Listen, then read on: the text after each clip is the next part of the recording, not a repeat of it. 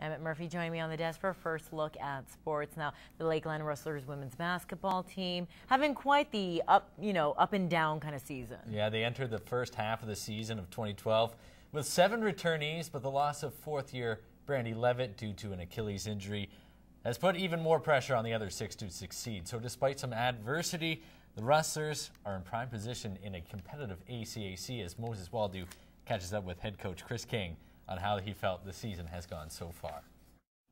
It's been a pretty good year so far for the Lakeland women's basketball team. I'm Moses Waldo and I'm joined by Chris King, the head coach of the Women's Rustlers program. How are you doing this morning? I'm all right today. No all snow.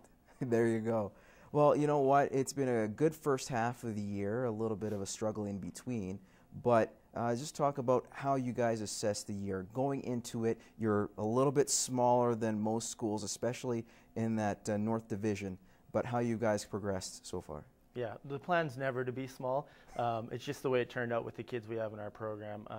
A great group of kids have been working very hard so far, and we're pretty pleased with where we're at. 6-3 in the first semester. Our team goal was 7-2, so we're kind of right on par for that, right at the top of the division. So even with our lack of size, we're pretty pleased with what we've done so far. And it really hurts when you lose a girl like Brandy Levitt, another player who has some post size and some physicality. But how has she been on the bench as a leader for the other ladies, as well as yourself, kind of being another coach on the bench? Yeah, you can't replace Brandy, fourth-year post player. She's kind of our energy leader, our spiritual leader on the floor. So we've been lacking that department, but she's done a great job on the bench. If you see a game, she's still excited, jumping up and screaming and cheering. So she's done a good job with the younger girls, kind of mentoring them. I know it's really hard on Brandy not being there. It's hard on the team. We miss her presence, but she's done a phenomenal job helping us out on the bench and in practice.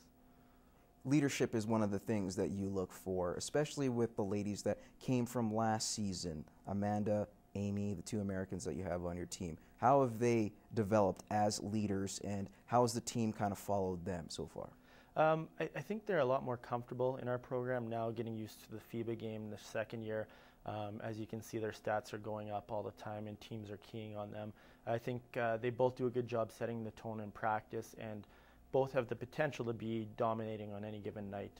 Amy's done a fairly good job being very consistent every single night, fighting through the typical fourth-year pains, bumps and bruises, and Amanda's getting there physically, which we've asked her to step into a bigger role defensively for us compared to last year. So she's doing a good job in that tone.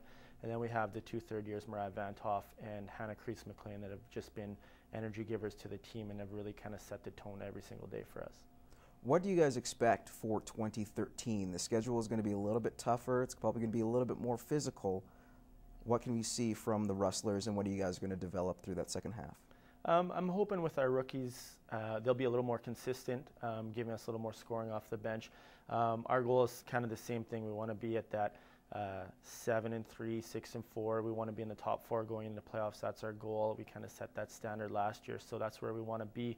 And we know going into playoffs this year, 1-game playoffs, anything can happen. I think we're a very dangerous team come playoff time because we can shoot the ball so well and we have explosive scores. So for us, it's learning how to play against those physical teams that we see right off the bat, Nate and Augustana, prepping us for the playoffs. Chris, thank you for joining us. Good luck to your team in the second half. It's Chris King, the head coach of the Lakeland Women's Rustlers basketball team. In AJHL action, the Bobcats wrapped up the first half of the season this afternoon against the Olds Grizzlies. For the second straight game, the Cats trailed heading into the third, but won for the second straight game. Jason Wark and Robin Carlson each had a pair of goals, and Braden Crone scored the winner with 10 minutes to play as the Bobcats won 5-4. The Lloydminster Universal Heat started the final and biggest weekend of the first half of the season with a tie against MLAC. The Heat were crushed 9-3 in the last meeting between the two. Despite getting goals from 5 different players and outshooting Edmonton 46-25, they could only settle for the tie, and the Heat are currently matched against Edmonton SSAC, who they tied 5-5 earlier in the year. Meanwhile, the Lloydminster Rohan Rage head into the holidays riding a 5-game win streak after beating Spruce Grove 5-2 last night. 5 different players scored for Lloydminster. They're 3 games back of first with 3 games in hand. And the Baker Hughes Bobcats ended the first half of the season with a tie against the Lethbridge Pronghorns. The Cats are 3rd in the Dodge Division. They'll be playing in the MAX tournament in Calgary this week. It's time now for the Newcap Sports Play of the Week. We head to the Civic Center for a great goal by Dakota Toot-Toot-Sis in the Bandits' 7-2 win over the Vermilion Tigers Wednesday night. The Bandits sit second in the South.